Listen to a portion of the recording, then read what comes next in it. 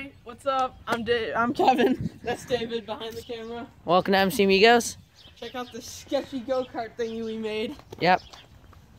No cords attached. Let's go. Except all these cords. Except this one. Oops. It's just powered by a bicycle generator. Nice. Let's go. A bit more than there. Yeah. That's F2. Yeah, that's ours.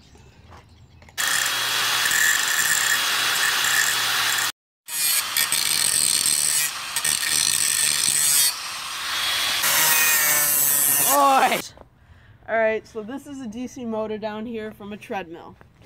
And in a DC motor there are permanent magnets on the inside, so it does not need current to activate those magnets.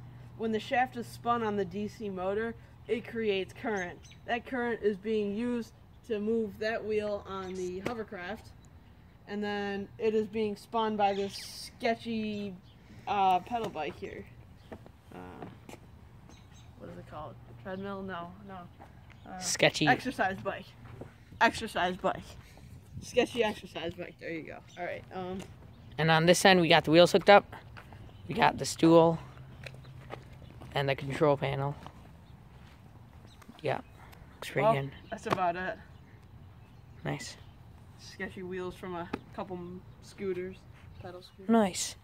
Make this at home. Nice. Worst days of your life. Yeah. Don't try this at home, but do it. Start this thing.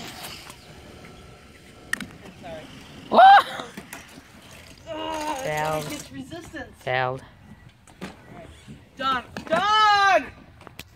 Failed, so. I'm gonna beat this kid over the head. I'm going to beat him over the head with this. He doesn't stop farting. Never stop. I did not pollute your seat. You polluted my seat. No way. 100%. Would I do this if I did?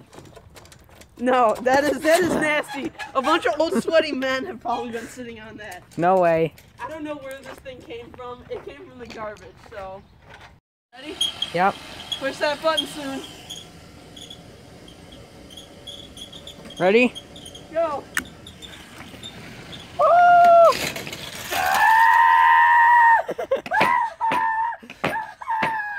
I'm done! Done!